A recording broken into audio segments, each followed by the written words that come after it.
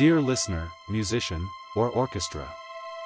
As a Danish citizen, I am deeply moved by the situation in Ukraine.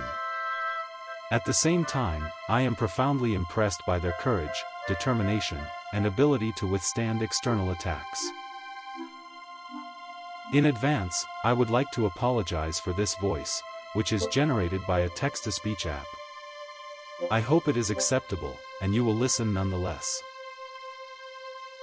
I am a Danish composer living in the Danish city of Copenhagen. I have written a symphony that pays tribute to the Ukrainian people and their remarkable resilience and strength during times of conflict. This video explains my thoughts and compositional choices. All orchestras are free to perform this work. The symphony is built around a part of the Ukrainian national anthem. The theme recurs in many different variations. In the first example, the theme is played in various voices in the strings section, symbolizing the infinite faith in continuing to defend themselves.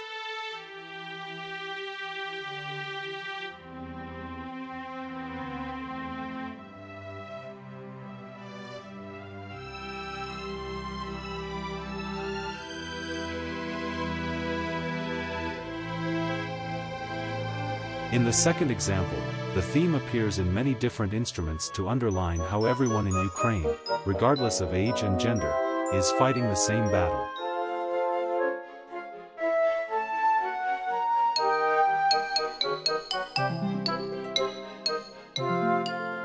In the next section, contemplation is shown first, followed by a dancing theme presentation that represents their ability to move forward and support each other despite death and destruction.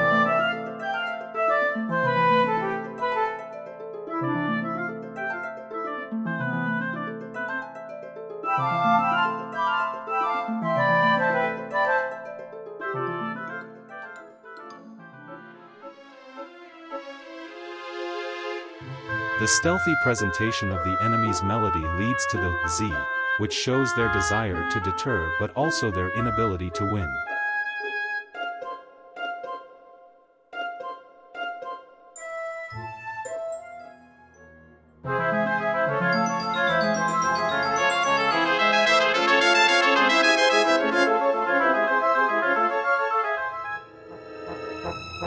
After the chaotic peace with the falling bombs, the Ukrainian soldier stands proudly and brushes off the dirt from his shoulders.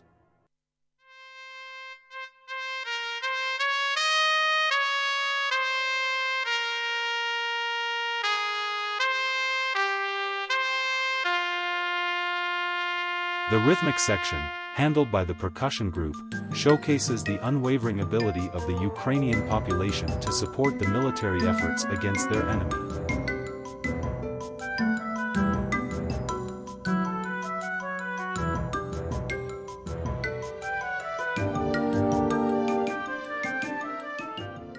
The contemplative section with the flute solo represents the pain and loneliness one feels when losing a loved one.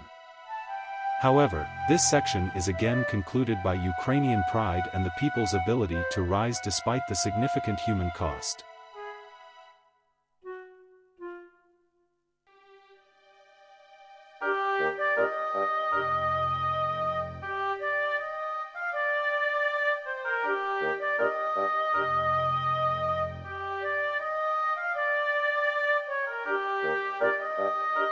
The rest of the symphony consists of expanded repetitions of the previous themes.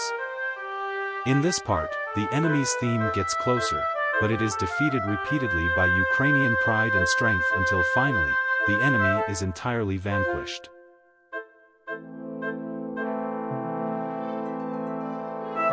The large orchestral section represents a crucial and decisive battle.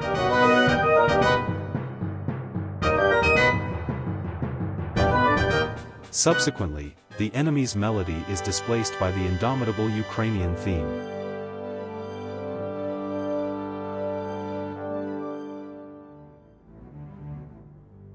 In the end, the Ukrainian theme stands alone, symbolizing peace and harmony.